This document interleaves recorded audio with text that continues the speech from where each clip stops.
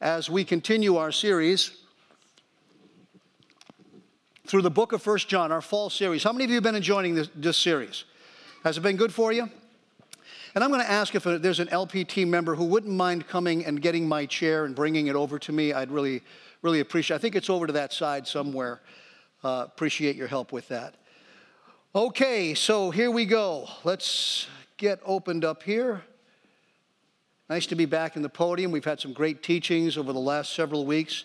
It's been great to just be a part of it and to take it all in and soak it all in. But I want you to know I put a lot of work into this message today, and there's a reason for that. 1 John chapter 3 is probably one of the most difficult passages to teach and to rightly divide in all of Scripture. And you'll find out why as we get into it. Let's pick it up here in chapter 2, beginning at verse 28, and we'll read all the way down through verse 10 of chapter 3. And John says, "And now, dear children, continue in him, so that when he appears, we may be confident." And thank you so much, Dave. "We may be confident and unashamed before him at his coming. If you know that he is righteous, you know that everyone who does what is right has been born of him. See what great love the Father has lavished on us, that we should be called the children of God. And that is what we are. The reason the world does not know us is that it did not know him. Dear friends, or beloved, now are we the children of God, and what we will be has not yet been made known. But we know that when Christ appears, we shall be like him, for we shall see him as he is. All who have this hope in him purify themselves just as he is pure. Everyone who sins breaks the law. In fact, sin is lawlessness. But you know that he appeared so that he might take away our sins, and in him is no sin. No one who lives in him keeps on sinning. No one who continues to sin has either seen him or known him. Dear children, do not let anyone lead you astray. The one who does what is right is righteous, just as he is righteous. The one who does what is sinful is of the devil, because the devil has been sinning from the beginning. The reason the Son of God appeared was to destroy the devil's work. No one who is born of God will continue to sin, because God's seed remains in them.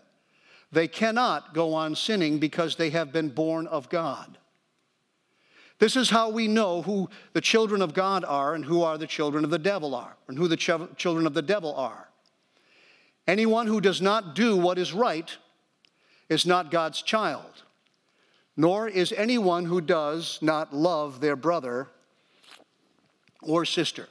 Excuse me. Now, just a few thoughts about John's place in the New Testament. And obviously, John's contribution to the New Testament is enormous. You see the Gospel of John, 3 epistles, and of course the book of Revelation. He's one of the major contributors to the New Testament. And Paul and John were interesting personalities, polar opposites in so many ways. And they had different personalities, and as their approach to the Scriptures, which is very interesting to me, both in their style of writing and in their attention to detail, is totally and completely different.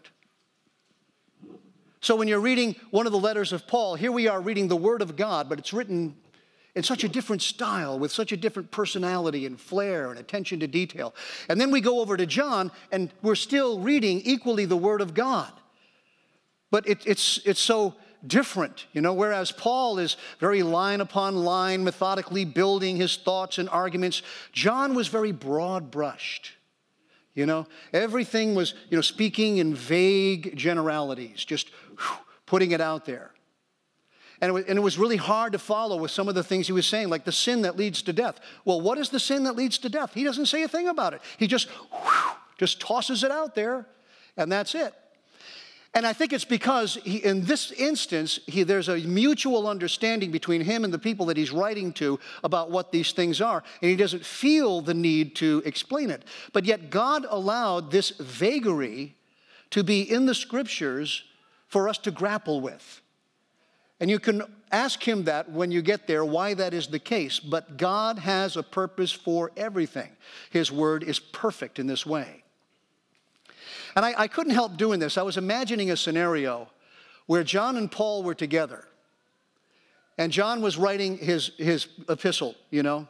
And Paul was there, and Paul just kind of comes over and looks over his shoulder and looks at what he's writing.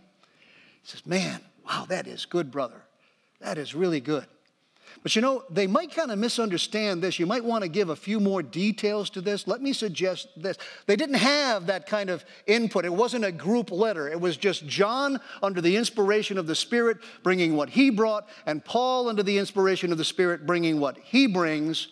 And you try and mix them together, try and put them together as a team, and I couldn't imagine it working. Because they think so differently, and it's so evident in the way that they build their arguments. And yet, in all of their differences, they are both vessels of God in bringing forth the God-breathed, infallible revelation of God. That is so interesting to me. Now, for anyone to suggest that John's letters are easy to understand, we look at them and say, well, they're just so simple, broad-brushed, very, meat and potatoes, kind of just right out there. If we look at John's letters and we imagine that they are simple, kind of black and white, meat and potato style, all of this, you really, and I believe this, we really cannot have anything other than a nominal understanding of the New Testament. Because John is anything but simple, and theologians all agree on this. It's deceptively simple. But the question and the difficulty comes not in John himself, but how John fits into the greater revelation of Scripture, how it all balances out so that we come away with a clear theology about grace and life and sin and all of these things. And John has a lot to say about these things. But once again, they're very capsulized, sort of little pithy proverbs that are just kind of one after another, this whole succession of things that he says there.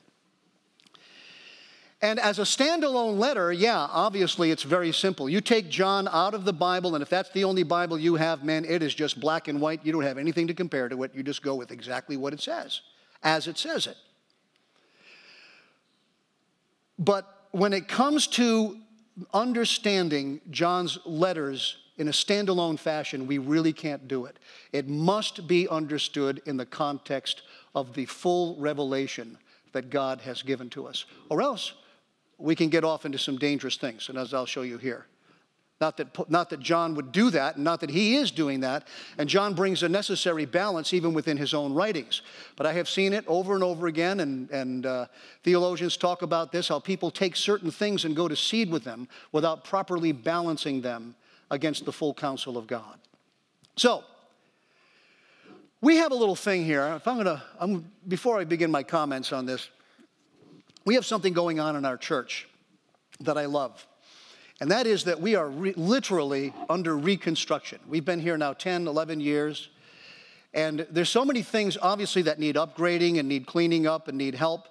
But also, we're in the process of retooling our building to be a disaster relief center. And we're doing this through the funds that were raised through the Spear Foundation. And of course, Dave Seamus has been, busy around the building with Jay and the teams and people that would come in, and Jacob and others, and they're doing electrical and they're doing plumbing and they're breaking down walls, and we got different inspectors coming through here and everything. And one of the things that happens through all of this is that we leave quite a mess everywhere you go. So one day we were at a staff meeting, and I suggested, it might be a good idea if we make a little sign like the one that's going to come up behind me here. There it is. And just kind of put it all over the building here and there, Please pardon our mess. We're under construction. And if you didn't have that, people could kind of get the wrong, I could come and say, man, these people are a bunch of pigs. look at this carpet. I mean, this downstairs carpet is screaming at me, There's chalk all over the place. There's these big garbage bags. They don't know there's clothes in those garbage bags, but there's garbage bags all over. It looks like we're just, a bunch of pigs. Now, if we got the building done and we still had all that going on, we'd have to take down our sign because that's what we are, pigs. But that's not the case. We're under construction. We are working. There's a mess, and we just say, hey, look, things are happening here. We're moving. We're going forward. We're making improvements. God is doing something in our midst, and we see the evidence of that with a lot of junk around and a lot of dirt around and stains in the carpet and all of these things. But it's all being fixed as we speak. That's right. That's right.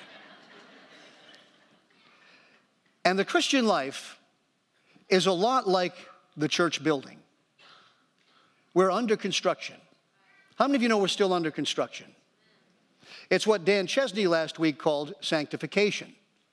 Yeah, we are sanctified and set apart right from the very beginning for God's purpose. But the process of sanctification is a lifelong process. We will not be out of that realm until we see him as he is, and this body has been laid aside, and we are in his presence. That's a hope that we carry. Until that time, we are under construction, and we have and must say, please pardon our mess. And we do every time we come together for communion. Some aspect of mess in our life every week that for which we need pardon. I don't know about you, but I know that's true for me. Maybe not. Maybe you're sinless. I don't know. Now, Paul is very mindful of our mess. By the way, you're not, just so you'll know, if you think you are. Paul is very mindful of our mess, and he takes great pains to outline the doctrines of grace and sanctification and spiritual warfare and the subtleties of the satanic lure and all of how we fight the good fight and all of these things. He's very clear. I mean, obviously, there's a black and white contrast in the same way that we see in John. But John broad brushes it, but what Paul does is he breaks it out into very specific detail. He talks about the nuance of our life on earth as a Christian and what that's like.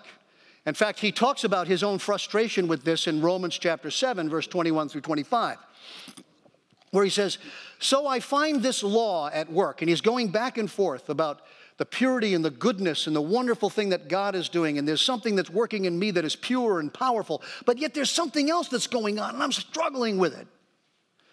He says, so I find this law at work. Although I want to do good, evil is right there with me. For in my inner being, I delight in God's law. But I see another law at work in me, waging war against the law of my mind and making me a prisoner of the law of sin at work within me. Now, Paul is talking about the ongoing struggle. He's not talking about his past struggle. And the context shows that and proves that. And I believe that that view of his past struggle before he came to Christ is the wrong one. He's talking about something that is true of all of us, and we know through our own experience that we experience this and fight and battle with this. And Paul is being very open and confessional and transparent, as he always was. And he says, what a wretched man that I am. Why? Because he's got this desire to do good, this righteous thing that is happening inside of him that is just continually, this heavenward call that is continually leading him upward. But yet he's constantly having to deal with the body of death that clings to him as he lives in this fallen world with a fallen body. It's a mess, he's saying. And he says, who will rescue me from this mess? Who will rescue me from this body that is subject to death? And then he turns his eyes to the parousia. He thinks ahead, he looks ahead to the hope that we all have that John has outlined here. And he talks about the process, the working, the ultimate thing that God does in us because of that hope that we have. Thanks be to God, he says, he delivers me. And he's looking at Christ, and he says, through Jesus Christ our Lord. He is the one who delivers me, not only from this body of death, and not only from a lifestyle that is counterproductive to my growth, but he delivers me ultimately and finally into his presence where this body falls aside. I see him as he is, and he becomes, for me, the true mirror of what is inside of me, which is Christ. And it's pure and it's holy. Been there all along, from the moment you were born again. But yet we see through a glass darkly. Now then John comes along, and it seems, obviously, at first glance, that he writes a series of short, very vague, absolute moralistic platitudes and just plops them into the middle of our mess.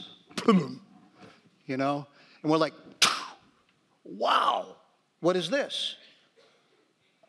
This has been a difficulty for theologians for centuries. Because in so many cases it seems to fly in the face. It's very simple. Oh boy, I don't even have to think about what, try and figure out what Paul is saying. John's just very clear, you know. If you do good, you're born of God. If you do bad, you're born of the devil. Oh, I can understand that.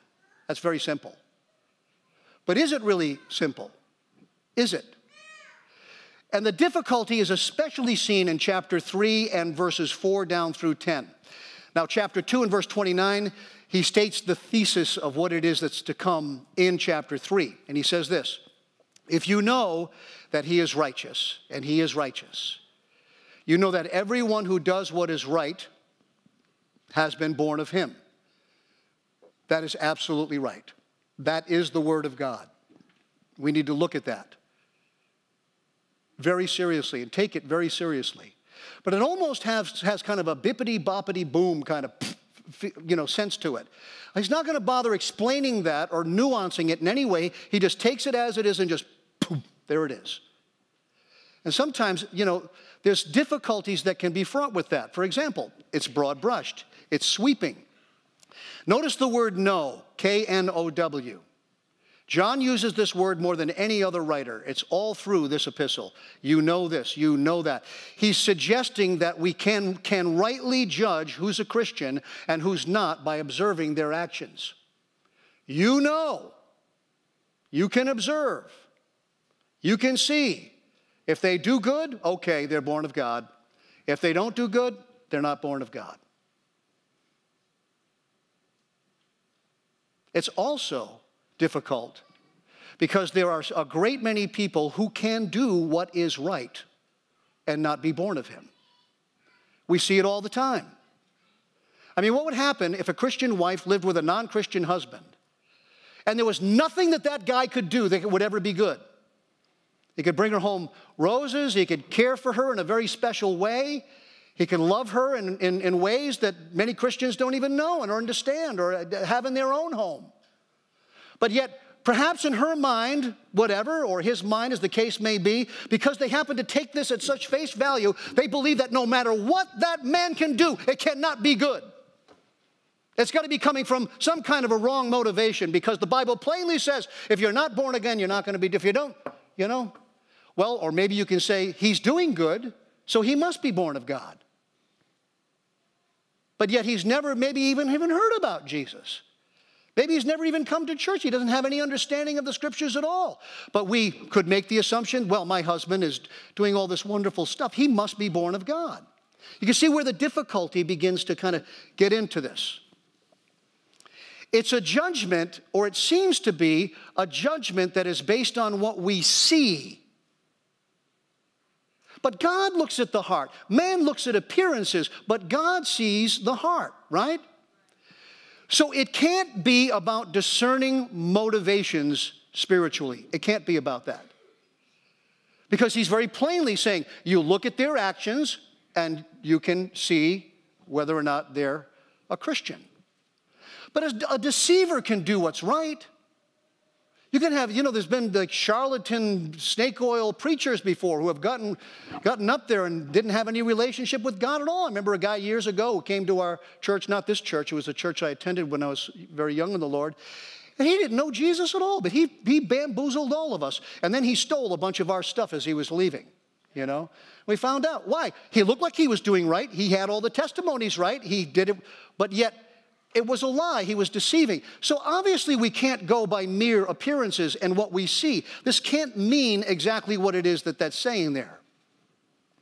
Also, there are a great many people who do not do what is right and are born of him. How many have ever been in that category?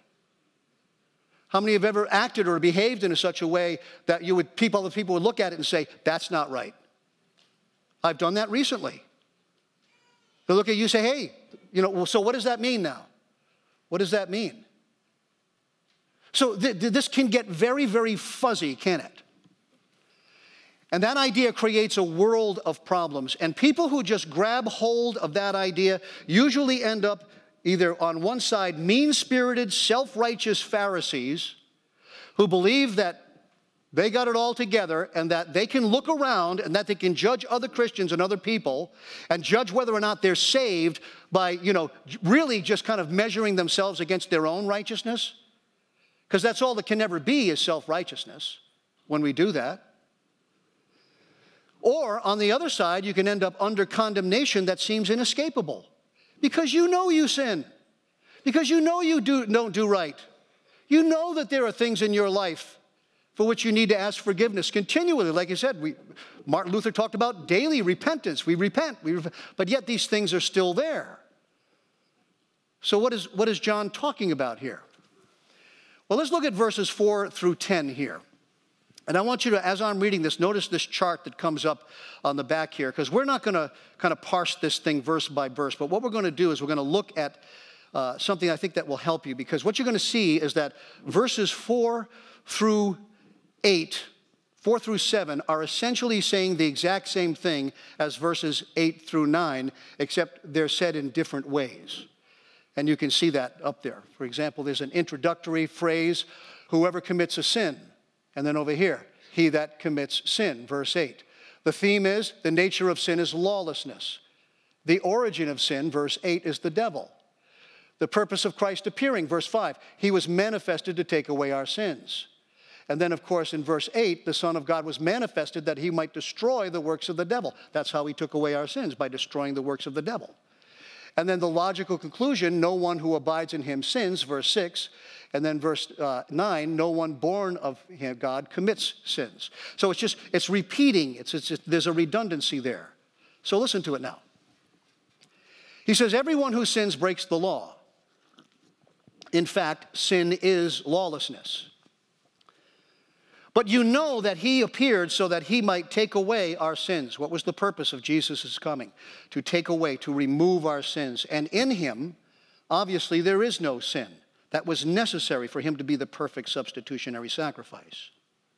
No one who lives in him keeps on sinning. Okay, well, we're just speaking to that difficulty, aren't we? No one who continues to sin has either seen him or known him. Okay? Dear children, do not let anyone lead you astray. The one who does what is right is righteous, just as he is righteous. The one who does what is sinful is of the devil, because the devil has been sinning from the beginning. The reason the Son of God appeared was to destroy the works of, or the devil's work. No one who is born of God will continue to sin, because God's seed remains in them. They cannot go on sinning because they have been born of God. This is how we know who the children of God are and who the children of the devil are. Anyone who does not do what is right is not God's child, nor is anyone who does not love their brother or sister. How many of you have ever looked at this in your utter mess and have had a problem with it? Nobody. I'm the only one. Boy, I'm going home. Honestly, come on. How many of you have ever even read 1 John? Maybe we could start there. So this seems like a very straightforward, simple series of brief, pithy statements. They're almost like proverbs. But it is anything but simple. In fact, it is perhaps the most difficult passage to rightly divide in all the New Testament. And I approach it, and I have prayed about this week, and I said, God, I have such a desire to demonstrate appropriate and respect and humility in all of this, because I don't know either. All I know is that there's a lot of very well-studied people who have different views on this. In fact, Hallman Commentary says the succession of brief statements continues. He's commenting on this verse. He says, when scrutinized more carefully, they defy common understanding and lead to disagreement amongst Bible teachers. I have found no two commentaries that agree on what John meant in these verses. Therefore, if we have a difficult time understanding this passage, we can take some comfort in the fact that everyone seems to find it difficult. And the difficulty is not, as we said, in the passage itself. It's very simple in its language. But the difficulty is in how it fits into the full revelation of Scripture. So it's probably best understood in the light of this bigger picture. Now I want to talk to you about a few positions that are taken with this particular passage. First is the assumptive position. And this is an unstudied kind of first impression. You generally won't find scholars who bring this out, but you can draw this from some of the scholarly views can lead to this frame of reference. The assumptive is not good theology at all. It just kind of, what it does is it springs from the assumptions drawn out of ignorance. It just, for example, just looks at the thing and just takes it for what it is, doesn't study it, but just goes with it. And ignorance would manifest itself by assuming this passage was clear and easily understood, which, when we take the passage at face value, will lead us to one of two conclusions. It's very carefully. The most brilliant scholars in the world do not look at this passage and see that it's easily understood. So who are we in our casual reading through the Scriptures just go through and say, oh, well, this is simple and this is clear. When we do that, we come up with some false assumptions. Here's the first one. I'm condemned because I failed to live in sinless perfection. I am hopelessly estranged from God. I am of the devil because I sin. Condemnation coming down. Number two, because I am a good Christian, I have risen above sin. This is a delusion that we've been talking about. No, I don't sin anymore. Ever heard anybody say that? A lot of times, and this can come out of this particular view, where this that even mask your own motivations and what's happening in your own life, you sort of glaze over with this idea that you're actually living what it says here in the Scriptures perfectly. And with this comes the assumption of superiority and the right to judge others. Why? Because John plainly says, by this you will know. You could just say, okay, he sinned, he's of the devil, okay. He's good, yeah, he's good, he's of God, okay. She's of the devil, he's of God. And I'll tell you, this gets into a church, this has happened a few times in our church where this kind of thinking has gotten in there, and it is ugly. It is mean-spirited. There's so much arrogance and self-righteousness when people just take this and run with it, with this sort of surfacey, superficial understanding of what John is saying here, and you just don't get it, you know? John says, this is how we know. Yeah, it is how we know. But is it meant to be a litmus test in that way? Is that what John was getting at? Was this meant for church discipline in a way to kind of mete out who the good guys and the bad guys are in the church based on what they're doing or not doing? Is that what John is saying here? I don't think so. Here are the four studied theological positions of verses 4 through 10. I'm going to give them very quickly. Number one is the willful sin position. And the way I'm going to give these to you is just by reading these positions right from Hallman's commentary, because I think that's the fastest and best way to give it the best rendering we can of this. Hallman says this, according to this interpretation, the willful sin position, the statement is referring to willful, deliberate sins. Now, this is one point of view, okay? You have to understand, I'm not saying that this is right necessarily. I'm saying that this is one of four schools of thought. According to this interpretation, the statement is referring to willful, deliberate sins as opposed to involuntary, unintentional sins and errors. The interpretation raises three problems. First, even saintly people can commit major premeditated sins. Second, distinguishing between voluntary and involuntary sins is very difficult. And third, the text gives no indication that such a limited definition of sin is meant. Rather, the text clearly talks about all sin. Number two, the habitual sin position. Holman said, according to this view, the text means we cannot adopt a lifestyle of willful, unrepentant sin. The verbs in these sentences are present tense, which means, as the NIV has translated it, don't keep on sinning. We will sin, they say. We may sin badly, as Peter did, cursing and denying Jesus, or as the Corinthians did, tolerating adultery and committing violations of the Lord's Supper. We may go through a spell of backsliding, as the churches in Asia did, but we will never settle down into a lifestyle that is characterized by sin. So, once again, that's the habitual sin problem. The ideal character position.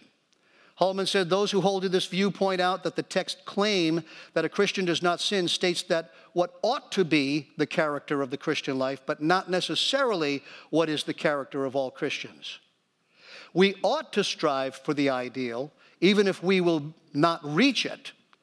We will be better off trying and failing than if we have never tried at all. The truth might be that you cannot keep from sinning, but the balancing truth is that you ought to try. That's the ideal character position. And the fourth one is the new man position. Holman says, according to this view, Scripture teaches that the new man is a perfect new creation. In Ephesians 4:24, the Apostle Paul says the new self is, quote unquote, created in the likeness of God in true righteousness and holiness. The New American Standard Version reads, and put on the new self, which is in the likeness of God and has been created in righteousness and holiness and truth. It's like Dan was talking about last week.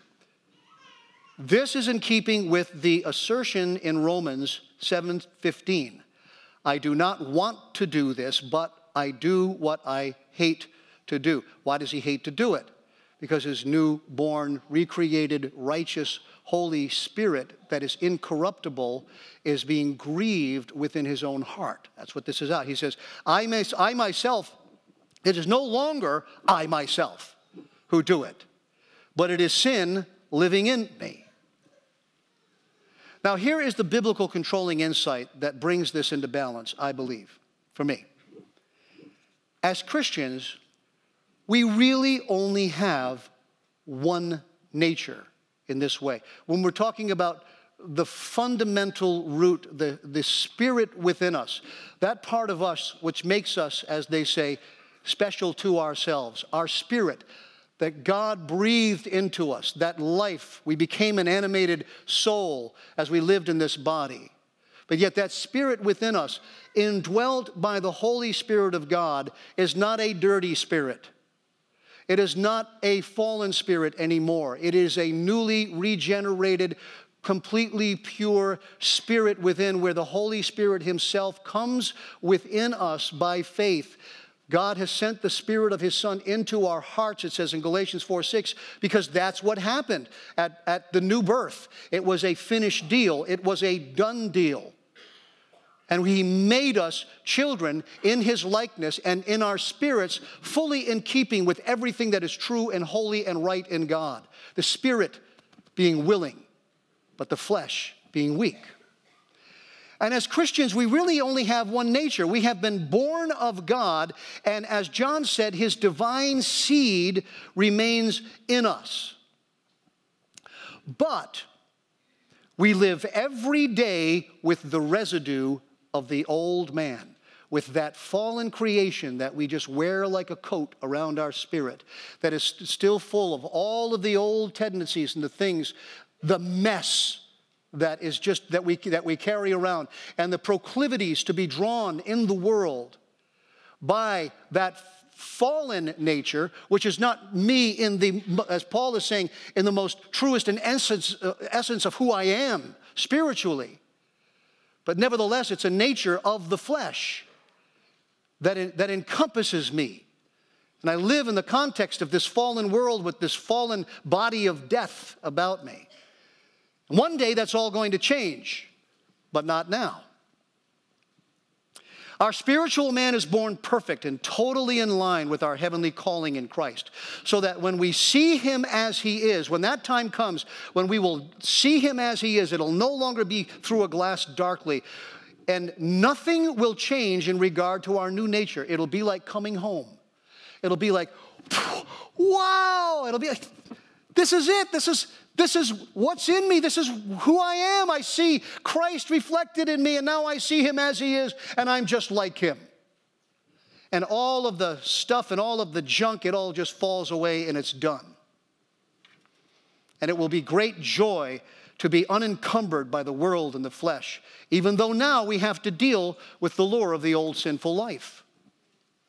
But to be in nature a child of the devil, which means that you're not born again, which means that you are of your father, the God of this age, who has blinded the minds of unbelievers and blinded their hearts, blinded their spirits are blind.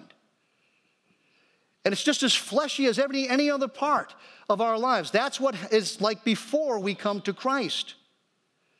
You know, and for someone in that condition to suddenly see him as he is, it's worse than death. It's ultimate judgment. It's the last thing they want. There is no hope for that because they don't desire that.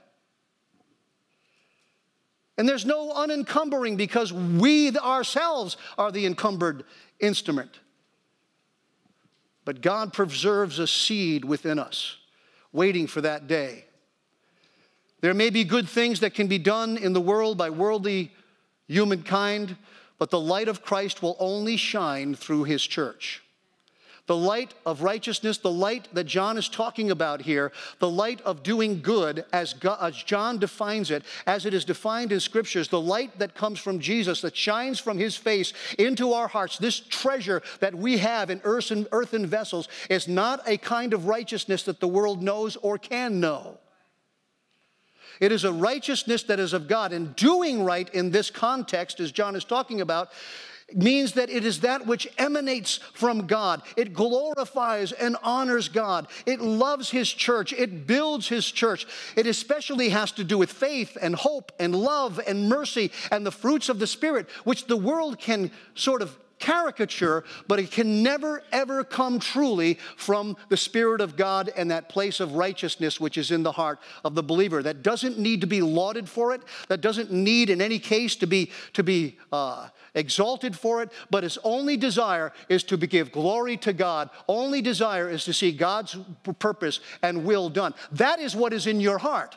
It is oftentimes clouded. You can oftentimes find yourself wanting to take a little of the glory, or the flesh wanting some righteousness of its own, but the cross always cancels all of it and brings us right back to the righteousness and the person of Jesus Christ that fills our heart. And when we live out of that place within us, we are doing a kind of good that is eternal in nature, has eternal effect. The world cannot do that. The world does not have that component. People can do good things. So we have a lot of good things, done in the world by people with good intentions. But it's an entirely different place that it comes from. Holman quotes the Bible Knowledge Commentary. He says, the regenerate life, in one sense, the regenerate life is, in one sense, an essentially and fundamentally sinless life in your spirit. And that's not to be confused with the idea of the Gnostics. This is something that the Bible teaches. Our spirit is and remains always sealed and protected by God. We are sinless in our spiritual nature. That's what the commentator is talking about here. For the believer, sin is an abnormal and unnatural thing. His whole bent in life is away from sin. Now, when I was a young Christian, there was a lot of things that fell off right away, as I think Dan was talking about that. Just falls off. And then there's those sort of naggy things that are there, throughout our whole life that we continue, like whack-a-mole. You whack it down, and it's gone. You think you're finally free of it. Come back, next week or the next day, sometimes even years. Sometimes the mole seems like it's gone for years. All of a sudden, that old mole comes up again, and you're whacking the mole again. And that's what it can feel like sometimes, growing in these ways. But our natural bent, the heavenly call within us, brings us away from sin. And insofar as God is experienced by a believer in spiritual realms, that experience is sinless. Your communion with him is sinless in that way. It is absolutely perfect as a new creation. And by insisting on this point, John was seeking to refute a false conception about sin. He goes on. Sin is not, nor ever can be, anything but satanic. That's what he's saying. It cannot be anything but satanic. Satan traffics in darkness. And the only area of darkness that remains in the Christian is in the unfallen body of death that we carry around. And God is continually, through the process of walking with him, sanctifying those areas of darkness in our mind, those old habits, those old ways, that faulty thinking, all of that stuff. Our whole life is under construction as God is cleaning up the mess through sanctification.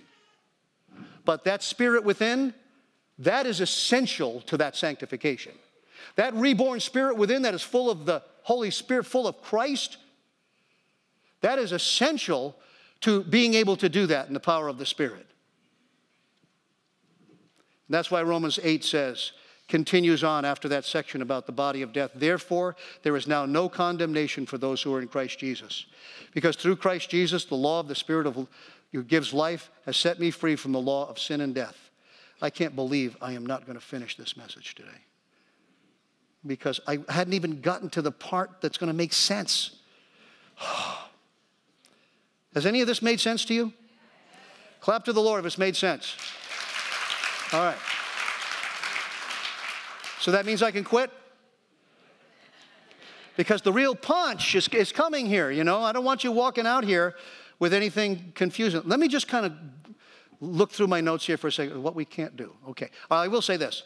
This passage is not in any way a weaponized litmus test to identify false Christians in the church.